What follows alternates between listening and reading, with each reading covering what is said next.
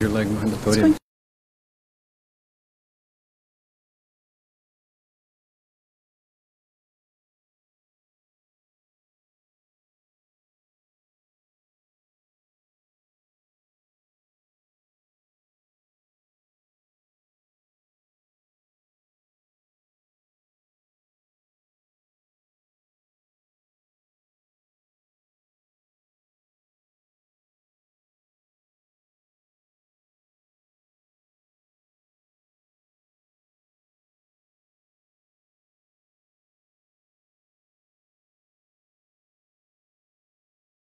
All right, first of all, thank you all for joining us for another later evening. We will be going back to do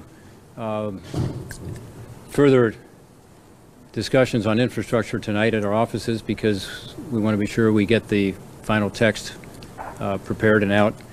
But tonight's also a time to pay tribute to my colleagues behind me who have put together something truly extraordinary, which is a $550 billion much-needed contribution to our nation's infrastructure. And it happened from the center out. In other words, at a time when Washington seems broken, this group came together.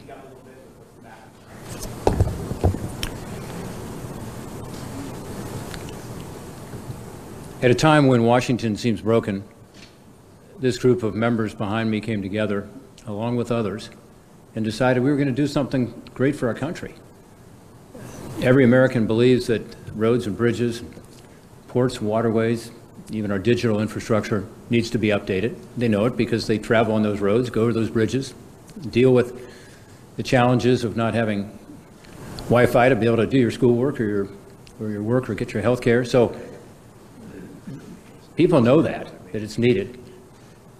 And Washington has known that for years. Every president in modern times has proposed a major infrastructure investment. In fact, Donald Trump proposed one over $1.5 trillion when he was president.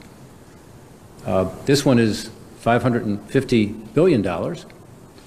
It's paid for. We do it without raising taxes. We do it in a way that's going to help in terms of our economy long term, to make our economy more efficient, more productive. Therefore, it's not adding to inflation. It actually is counterinflationary. It will help deal with the very issue we're now facing, which is higher inflation. It makes sense to the point that two different polls, each a couple months apart over the last few months, have said that 87% of the American people support this effort. And again, it's no wonder. When we go home, we all hear about it. And despite the popularity of it and the need for it, Washington hasn't been able to get it done. This time, we're going to get it done. We took a first important step tonight. There are, of course, additional challenges ahead. We recognize that.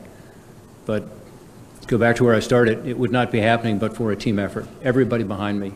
I want to thank Kirsten Sinema in particular, who helped to co-lead these negotiations, but every single member here played a huge role. Susan Collins, in the last 24 hours, I think has slept maybe 2 hours. But she looks great. She looks great. Thank you. On our side, Mitt Romney and Bill Cassidy, Lisa Murkowski, all of them helped with the negotiation, but every member here helped. They were all involved in the working groups and helped to combine to produce something that's, again, not about Republicans or Democrats, it's about making America more productive, more efficient, therefore improve the lives of the people we represent. With this, I'd like to turn to